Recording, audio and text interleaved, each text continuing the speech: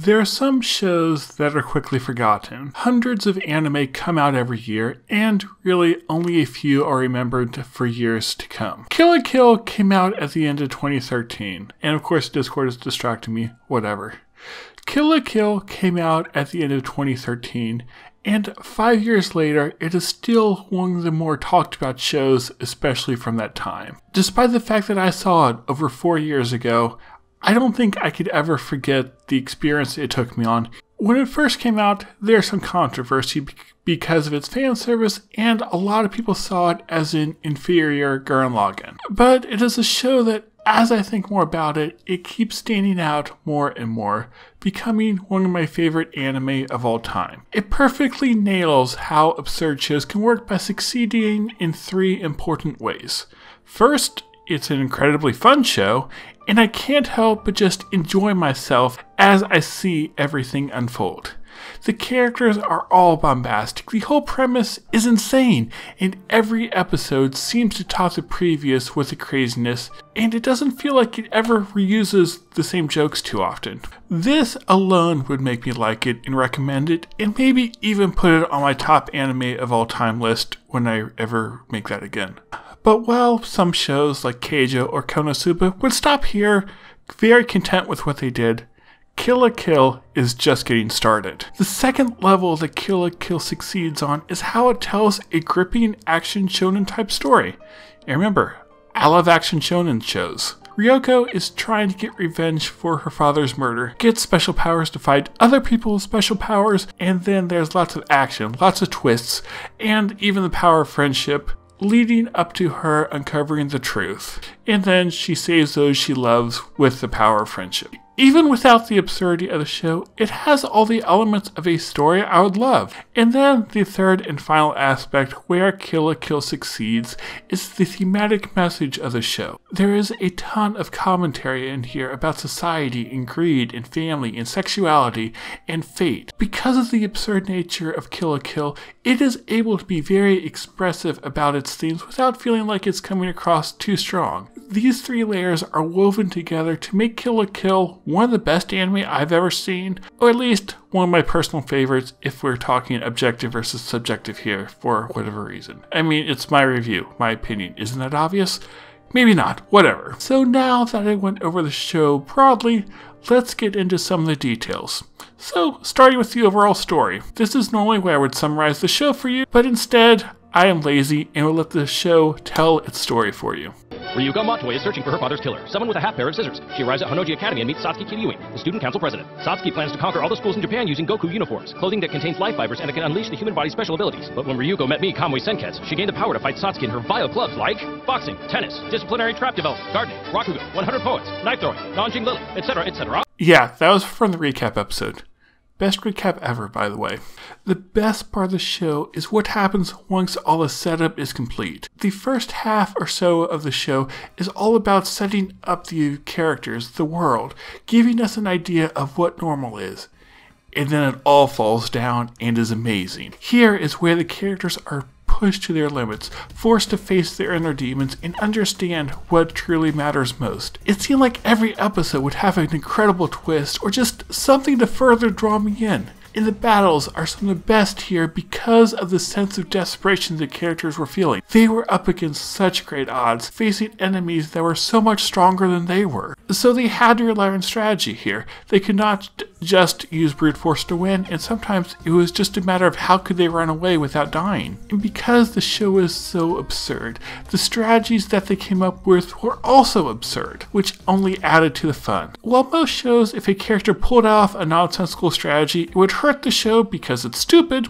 In Kill la Kill's case, it helps the show because it is stupid. And this final arc, or whatever you call it, is probably my favorite series of episodes in all of anime, or if not, it comes really close to it. But after experiencing the greatness of this part, it kind of makes the earlier setup episodes less exceptional, or at least that's the opinion I had when I first watched Kill la Kill. Because when you know the overarching plot, a lot of the early episodes don't do much to advance it. I recently rewatched this with friends. Yes, Shambu, I am confused why Bill posted his pictures of rocks too, but that's not what I'm talking about right now. Granted, you can't hear me, so it doesn't matter what I say. Yes. But the great latter episodes make the early ones feel less exceptional, or at least that is how I saw it at first, because when you know the overarching plot, a lot of the early episodes don't do anything to advance it. And Astra, that is a terrible pun.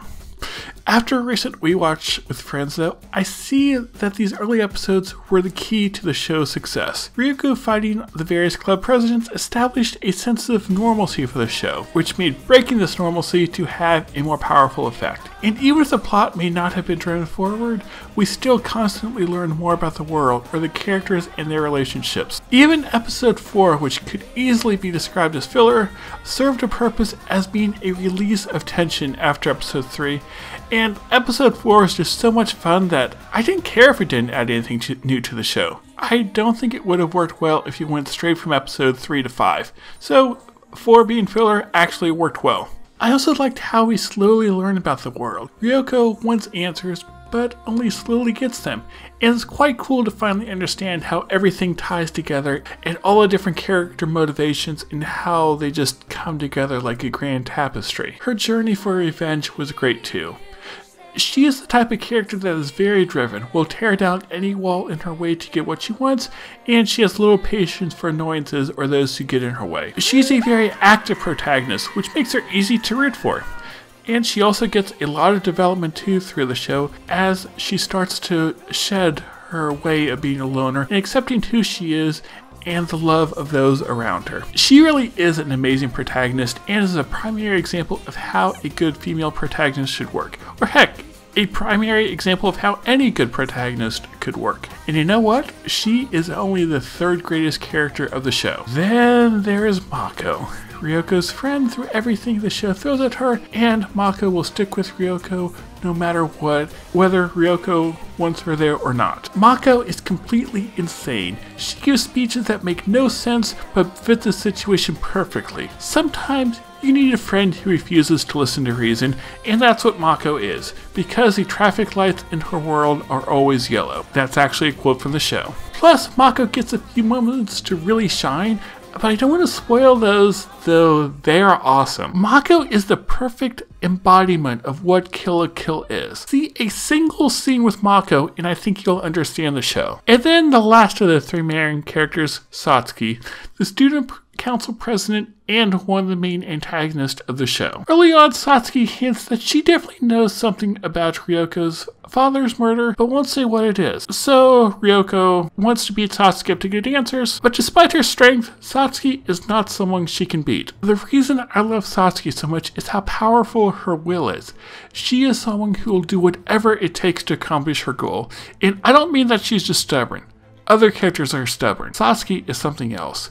She is very calculating and choosing to consider her options instead of just recklessly rushing into a situation. It is when she is backed into a corner that we see how great she really is. She also grows quite a lot through the show, especially as she is forced to face her failures. She even has this whole powerful presence around her, and not just a shining light, but also how everything she says just has this weight to it. The supporting cast is also great. Every character has a strong personality that lets them stand out, and they're really able to build off each other, like the banter between the lead four, or just Mako and Gamagori, complete polar opposites, but their dynamic is just so great. That is probably the weirdest relationship in the show, but seeing the way they grow to care about each other despite being on opposite sides of this conflict is just so great. I ship it. Then you also have Mako's family, or the fact that nudist beach is a thing. Really, my only complaint with the side characters is they don't get that many times to shine on their own. The Elite Four get some good ones as a group, but most of them don't get that many on their own. But still, when they're this fun, they are just amazing to watch, and I love them all. And speaking of fun,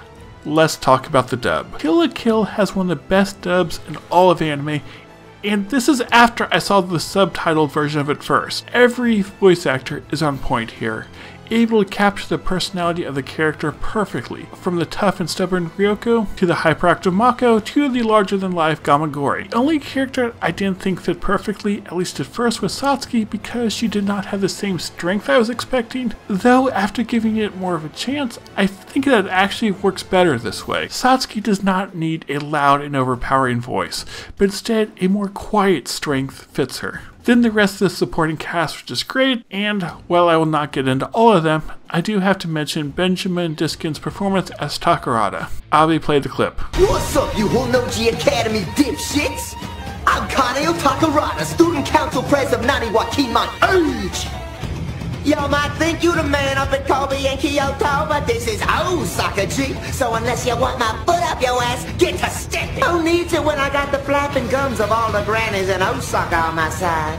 You might have put the net on lockdown, but those chicks can spread a rumor faster than a pimp can slap a hoe, yo. Check it. You in my house now, homie. The O to the Saka's a merchant town, and might as well make this place go round. The G with the most coin wins over here. You hear that? His accent is just perfect and fits the character so well. It turns a relatively unimportant character into one that I just love seeing on screen. More than that though, the dialogue just flows so well for his personality, really fitting his character. They did not just translate the dialogue, but they took the lines and made them how they should sound in English, and you can't get that from a pure translation, and this is how dubbing should be. It wasn't just for Takarada they did this either, but all the dialogue felt it was made with the English-speaking audience in mind, or at least an English-speaking audience that loved absurd shows. It just flowed so well. So yes, highly recommend the dub for this one. And then the soundtrack. Pure amazing. I'll even go so far as to say this is my favorite soundtrack in all of anime. The soundtrack builds up so much hype, especially the different versions of like Before My Body Is Dry, or as you may know it, the Don't Lose Your Way song. The show trains you to expect the epic chorus when the softer parts start playing in the background, so when you hear that during the action, it just builds up the hype. The character themes also have such a great flavor that I'm really capturing who these characters are. And more than just working as a soundtrack, it's also music that I can listen to on my own. And not just for like 1 or 2 songs, but like half a dozen, if not more. Like Before My Body Is Dry, but also Blumenkranz, Light Your Heart Up, Till I Die, Sanbika, or one that I recently noticed, Suck Your Blood. Each of these songs is so different, but is great and helps to tell a story that is Kill la Kill. There's also the animation, which really is just spectacular. Kill la Kill has such a style to it, and there isn't a show out there that has the same sort of style. It feels kind of retro, where the animation isn't really the smoothest, but everything here is done with a purpose. You have like minimal animation, or just going against conventional rules of animation that all adds to the presentation. So I really believe that Kill la Kill is one of the best directed shows out there, and that is what makes the show so much fun. Well, actually, that's not true. Everything I talked about comes together to make the show fun. You have the action shown in type plot taken to the absurd, larger than life characters, brilliant animation and directing, and a soundtrack that just makes me feel all the things that it wants me to feel. But Kill la Kill is more than just dumb fun. It is very aware of anime storytelling and what the viewer would come to expect. There are a couple times where the show is able to set things up in a way that gives the viewer exactly what they want, only they don't know they want it until it happens. Then there are times where it leans into the parody-like structure to get away with cliches because it is self-aware, like Ryoko's power-up. Sure, you could say that they came out of nowhere, and they kinda did, and that they didn't make much sense, but they added to the fun. And in a similar way with the explanation of the world. It is stupid, but Kill la Kill is stupid, so a stupid explanation is good. But then there are times where it subverts these fun expectations with big twists and all the character struggles that really make the show so great. Between the fun and the type of story that I just always love seeing, there are plenty of things for me to praise Kill la Kill. But this show isn't content to just be a story told at the surface level, but instead it has a lot of deeper themes and messages. It has a lot of social commentary, and the thing I like about it is how it's not subtle. You don't have to really dig deep to figure it out. And typically when a show is like this, yelling its themes as loud as it can, that just comes across as overbearing. But Kill la Kill is all about yelling, so it only makes sense that it would yell its themes too. I love the ideas here about embracing contradictions, the love of family, and just finding your way in life. There are also cautions about those who love money or power too much, and how arrogance can cloud even the best intentions, or even how a desire for a normal life can destroy so much. And then we have to talk about the fan service too. You've seen it on screen plenty, so I figure I should address it at some point. Or at least the lack of fan service. Because I don't think this is even a fan service show, at least not under the common definition. Yes, the characters do show quite a bit of skin. You see the entire cast naked at one point or another, and there's so much more going on, so much to the story that the fact that the characters are naked don't even really matter. There's a scene in episode 3 where Satsuki basically yells at Ryoko, telling her, "Why are you so worried with how you look?"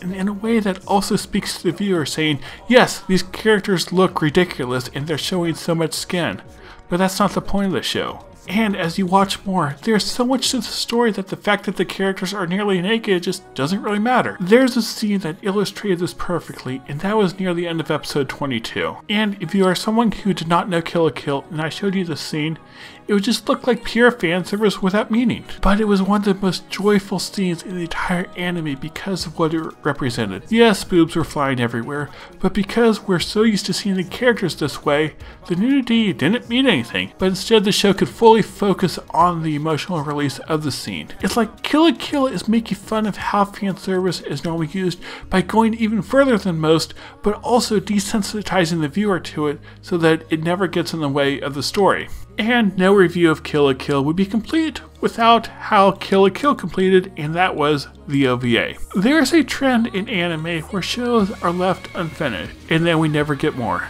Kill la Kill is not like that. It had the perfect conclusion after episode 24, but then the OVA came around and changed that, throwing in a new last-minute conflict. But the OVA also wrapped this up quickly while adding in a lot of character development and giving a true catharsis to this journey for all the characters. And that just gave Kill la Kill an even more satisfying ending. That gave Kill la Kill not one satisfying ending, but two. And I also loved the themes addressed in the OVA, all about moving on from the past, and it was a great graduation episode. My favorite graduation episode in all of anime. So yes, Kill la Kill is amazing. Therefore, it gets a score of a 10 out of 10 and my highest rating, a masterpiece. Go watch this if you have not done so already, and if you enjoyed half as much as I did, you'll be in for a very fun time.